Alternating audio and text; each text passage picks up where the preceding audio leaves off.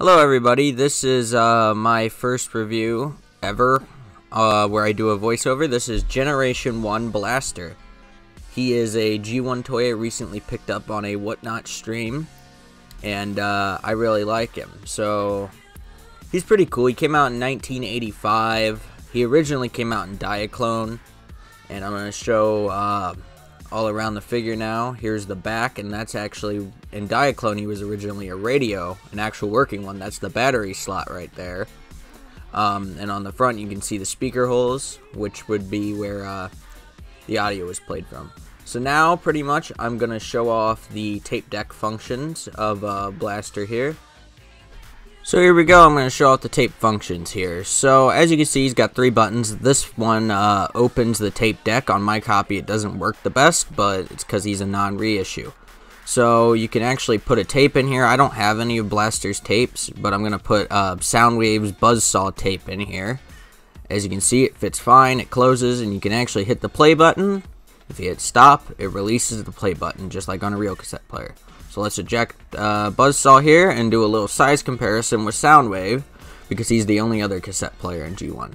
So as you can see, Blaster's a lot bigger than Soundwave is. Soundwave's a lot smaller than Blaster is, but still they both look good in their respective modes.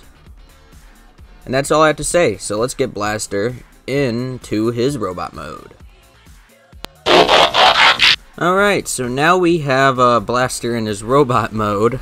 Cool little transition I did there. Obviously the tape deck functions still work in robot mode.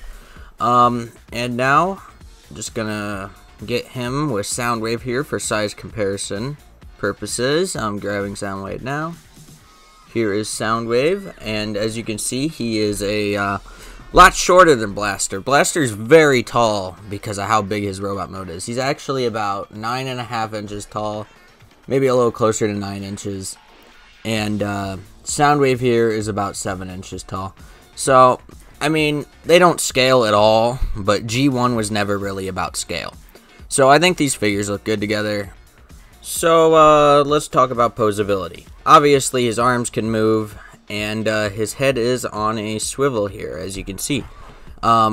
It's more for transformation, but he's got a head swivel, and that's all the posability for this figure. So pretty much to conclude this video, G1 Blaster was pretty good for the first toy of Blaster ever. I don't have any other Blasters to compare him to. If you want to see more G1 videos, please leave it in the comments. Thanks for watching, and if you could subscribe, that would be really cool. I'd appreciate the support. So thanks for watching, and I'll see you in the next one.